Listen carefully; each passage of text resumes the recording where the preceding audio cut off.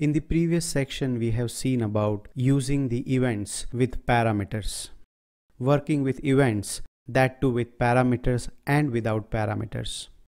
In the class-based component, that is the earlier version of React, if you want to have a state at a component level, you can have only one level of state. A state used to be an object literal. So in a class-based component, you can have only one state. But for example, in this particular code, if you want to have more states, then you can easily take by using the useState hook. Let's try that. For example, I just want to try now a different type of state. That is, I'm going to try a Boolean value with the useState. For example, I'm going to say const, that is, let's say mFlag. This is going to contain a Boolean value, and I just say set flag.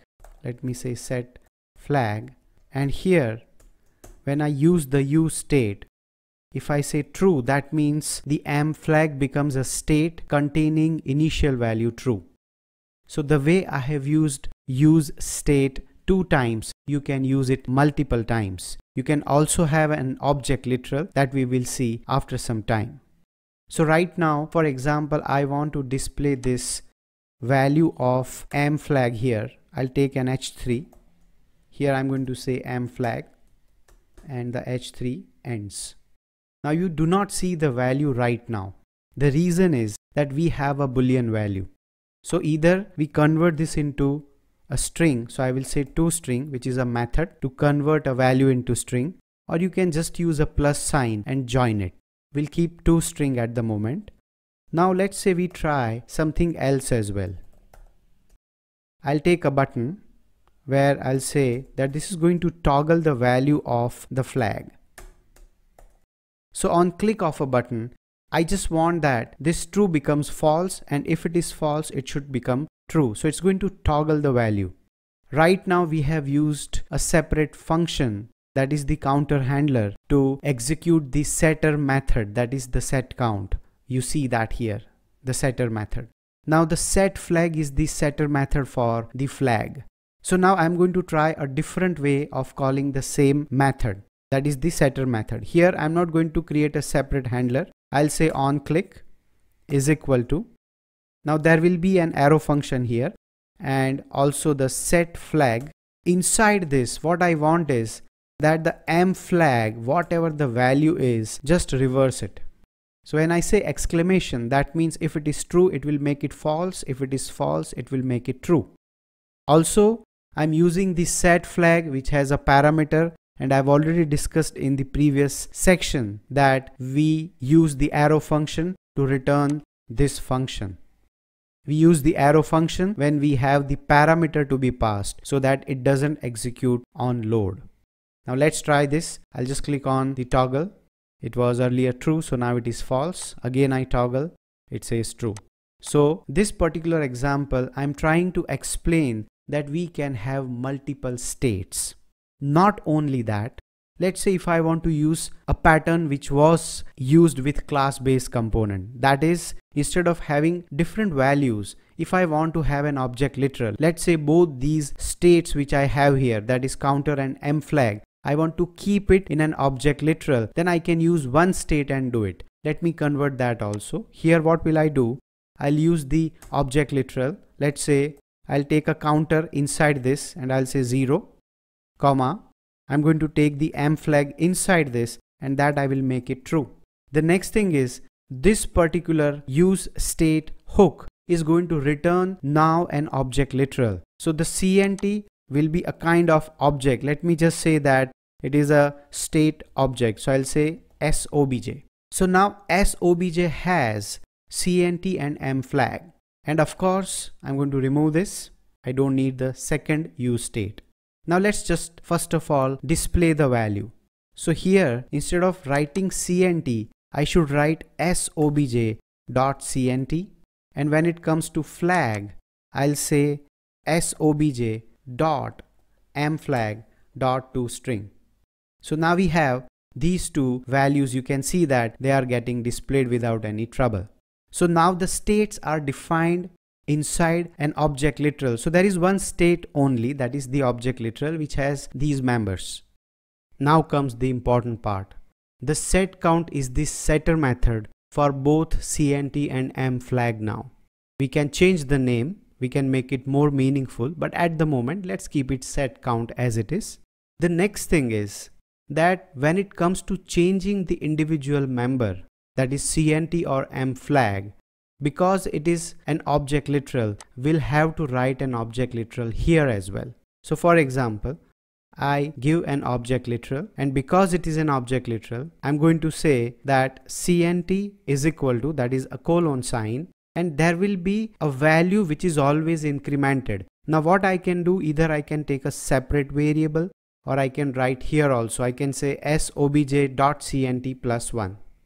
The left hand side is the member of the object literal. So here you do not have to say sobj.cnt. It automatically recognizes because it is the use state which returned the setter method and it has a reference of object literal.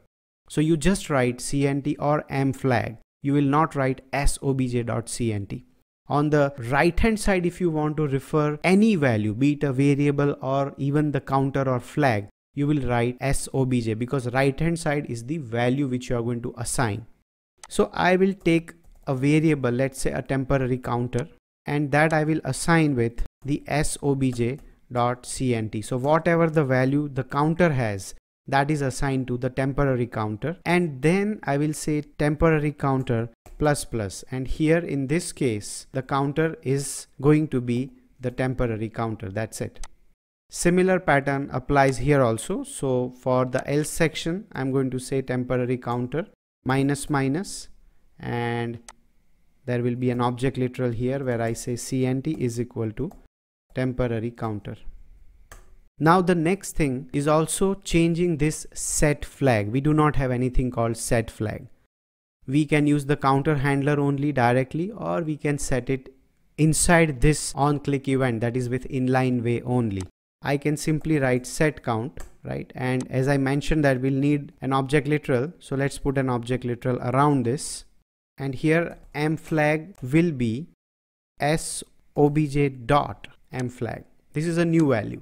And this is the member of the object literal. So if I now click, you see it is working absolutely the way we are expecting. But when I click on this toggle button, the value does change for the flag, but the counter is disappeared. Same is the case with if I click on these buttons, then it is giving me the problem with the mFlag. That means when the set count or the setter method is executed, there is some problem. To see the problem, let's first of all add a line here. I'm going to say json.stringify, and I want to display the value of sobj. Now initially when the page loaded, counter and mFlag both are displayed. The moment I click on, let's say, this toggle, you see that there is only one mFlag displayed. There is only one member. The counter is gone. So when you try to call the setter method, it resets this value only. So you have to inform the setter method that whatever is there inside the sobj, let it be as it is, whatever members you have, and at the same time then you replace the value of mFlag with the new value. So now if I just refresh, we have counter and mFlag. Now when I click toggle, you see counter is still existing and it is not disappeared. So to resolve this counter issue, we are still going to do the same thing here, that we'll make sure we use the spread operator. I'll say sobj. Let the object be first as it is, and then override this counter value with the new value. So in this case also we are going to say sobj and the counter. Now I'll just refresh. Now let's run the code. I'll say plus minus, you have the toggle value. So in this section we have seen that we can take multiple states. We have also seen that we can have an object literal inside the useState hook. If you are looking for front-end full stack opportunities in the US, Anag Technologies can help you find your next big project. Also, if you are looking to turn up your existing skills in front end, that is mean or MERN stack, you can enroll with one of Anag Technologies training programs. Anag Tech is supporting my initiative to bring more up-to-date technical tutorials specially crafted for viewers like you. Check out the links in the description for more details.